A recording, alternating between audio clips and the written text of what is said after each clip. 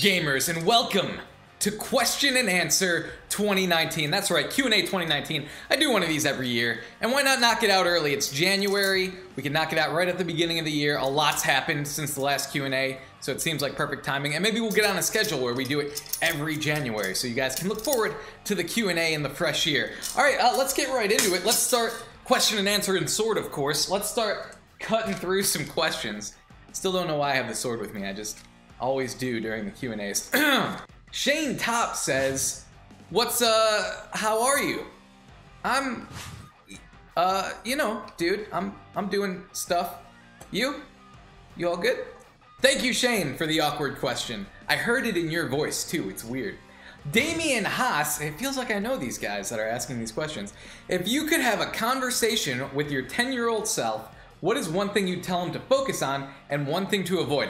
Focus on getting started as early as possible. I think I've said this before, but I was making videos in college. It was my major. I could have been getting a YouTube channel or at least some sort of online portfolio going, and I didn't. I just kind of made them and submitted them for class or credit or whatever, and then kind of went on with my life. But start as early as possible and own your own channel as early as possible, because that's very important.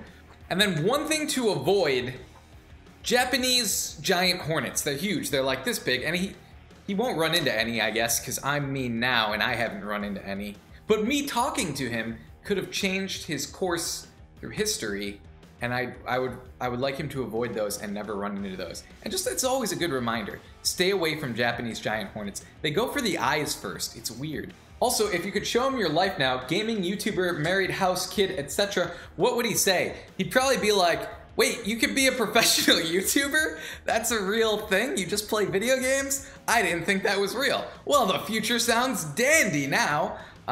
He'd probably say that. About the house, he'd probably be like, all right, decent house. I mean, the house I grew up in is bigger. It's a 2-story house and stuff. But I explained to him location, location, location.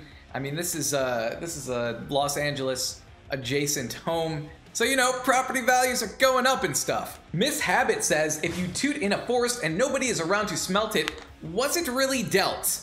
Well, you would be around to smelt it, Miss Habit, Amy Lynn. So I think, yes, it was dealt. Also, one quick thing, Amy, can you look at that for me? That was below the waist, right? That's a circle. That's what you get. Thank you for asking a question, though. I see you tweeting circles at me. My revenge will be swift. Looks like, I think we each get to punch each other a lot the next time we see each other. Ass Cheek Valley Needs Juice, interesting name, says, what's the best and worst part about leaving Defy? The worst part's pretty obvious. It's, I don't get to see my friends every day and go into the office. It's like all the Smosh games and Smosh Squad, as well as the Warp Zone was at that office. That kind of sucks, you know?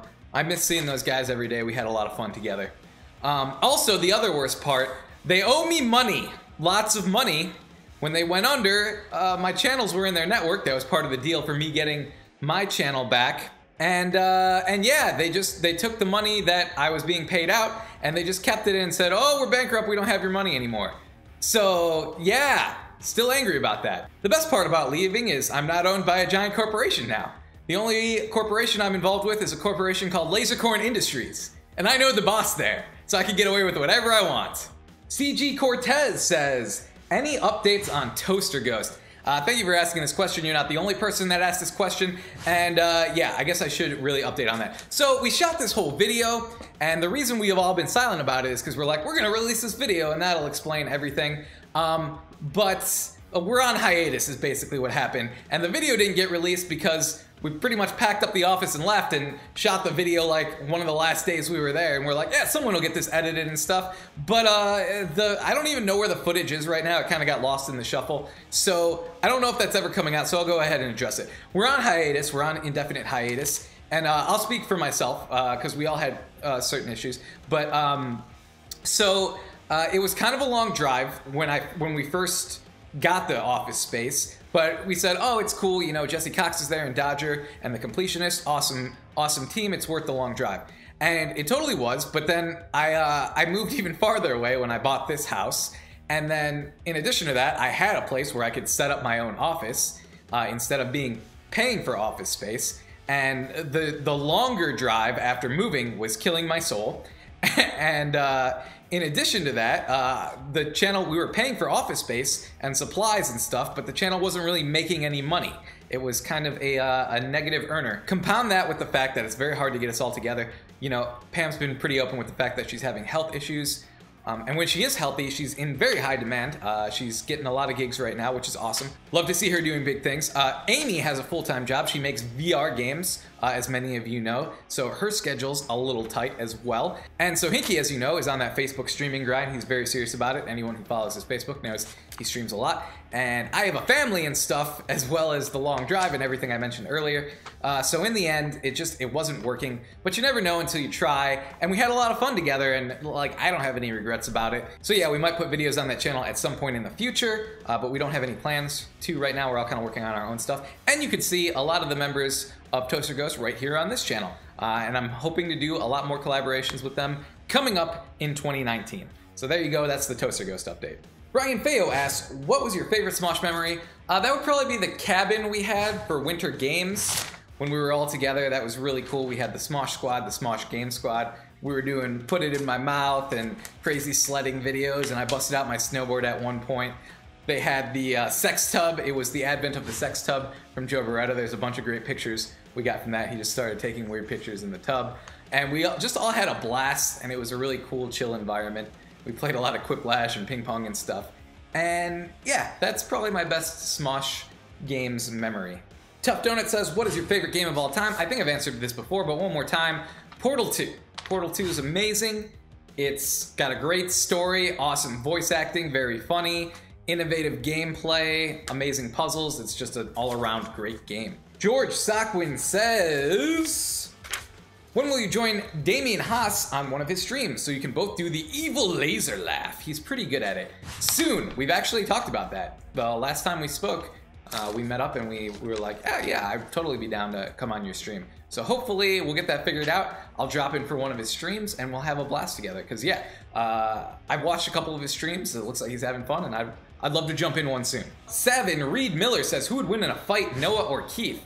I don't know. Keith is very quick. I chased him around the beach in that one video. I don't even remember what video it was. Summer Games or something.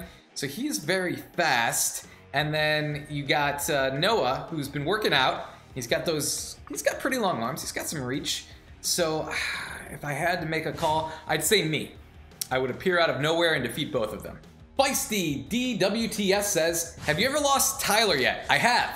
It was in a Target, and I pushed my cart into the elevator, and I'm like, come on, buddy.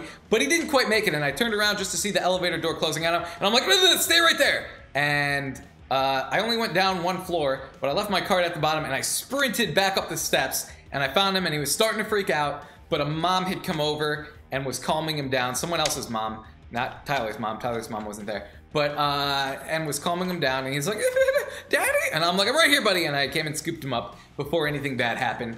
So that was the one time I've lost Tyler. Hopefully I don't lose him again, because it was a very stressful experience on both of us. Laney says, what's your favorite Jovenshire Lasercorn fight? That's gotta be the Sock and Bopper office fight. We're fighting through the whole office. We're both shirtless for some reason. A puppy showed up. We had Sohinki announcing it. It was a great epic battle. There's some great slow-mo shots in there. And yeah, I don't think we've done anything that tops that yet. Although if you have a battle you like even better, leave that in the comments. Elijah Carruthers says, can you tell us if you ever got so lost you went into another state? No, but once when me and my wife were on a road trip in Canada, she was holding the map upside down for some reason, and we went really, really far in the wrong direction, and it was all her fault. And how do you hold the map upside down and not notice that the words are the wrong way and stuff? I don't know how she did it, but it was still fun, and we still had a blast, and we laughed about it afterwards, so it's all good. Ogre says, when will your son start destroying you at video games? Rather, when will the student become the master? Never. Tyler, if you're listening right now, I will always beat you. Daddy loves you, but Daddy cannot let you win. That's not how the world works. Laisha Lewis says, how is the family doing? And is there any shows you watch together? The family's doing good. My wife just finished a physical therapy assistance course at her school. That was about a 1.5-year course. And then Tyler's doing good. He's still in daycare. As far as shows we watch together, me and Brina will watch shows together. We're watching Mr. Robot right now.